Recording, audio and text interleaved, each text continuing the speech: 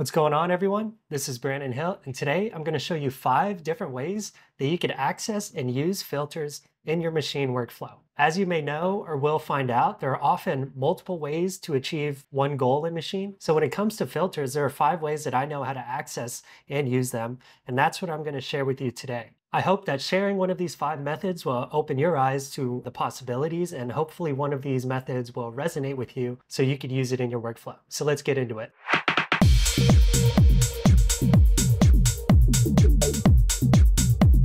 Okay, so I have this kit loaded up here from this expansion pack Bump and Flava. I'm just going to set a 4 on the floor kick pattern with the drum to demonstrate these filters. Okay. So the first one and the easiest to do is to access the filter through the sampler module. So if I go to plugin, it's currently set to sampler. If I go to page 3, you can see this is page 1 of 6, 2 of 6, page 3 right here, you have this filter option. So if I play this, I could access a low pass filter, and then I could adjust the cutoff here so it's really low. And then I could open it all the way up. If I do a high pass, well, you have band pass as well, but high pass, only let the highs through. If I turn it all the way down, that just sounds normal. Okay. So that's the first method. The second method is to add an actual filter to this plugin chain here. So if I have this 4 on the floor going, I'll go add right here, and then I'll go down to filter. Same thing, by default, it's on low pass. You could adjust the frequency knob to put it all the way low, keep it up, increase the resonance,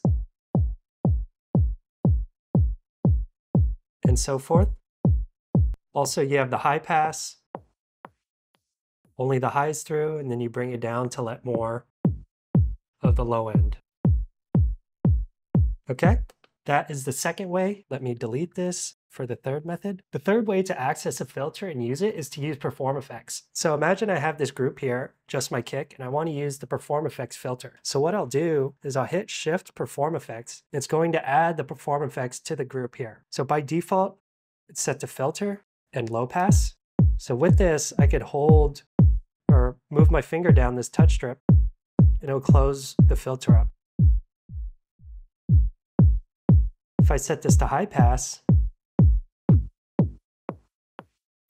okay. One thing you could also do with this is record automation.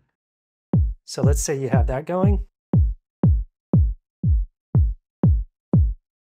And if this happens, you have this.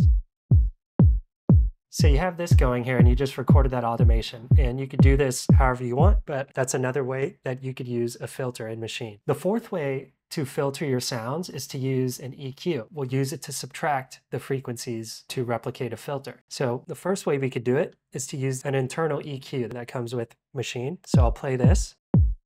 I'll go here and I'll add the EQ. You have this set up. And what we're going to do is we're going to decrease the gain on the highs and the mids to create a low pass filter. So you hear that? Oops, let me turn automation off and get rid of that. Okay, so let me restart. You decrease this to replicate a low pass filter. If you want to further increase or decrease, you could take some of these low mids out. So now you're just left with the low end, really. Okay. In the alternative, let me set these back to 0. Okay, so imagine we're right here. You want to create a high pass filter. Now we're going to decrease the lows and the mids, and you could decrease the high mids. Okay, you can move this over.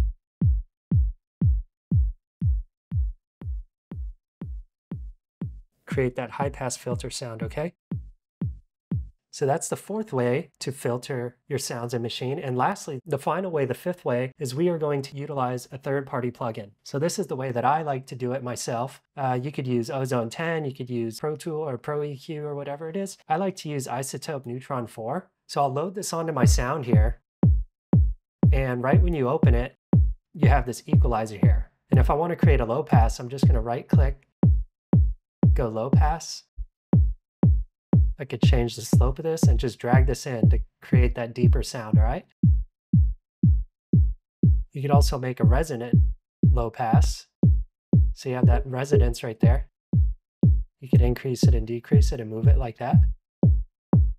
Okay. And if you want to create a high pass, same thing. Take out the lows. Now you're just left with the highs. And you can also do the resonant.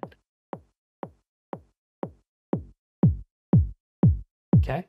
And those are the 5 ways that you can access and use filters in Maschine. If you like this, let me know by commenting, subscribing.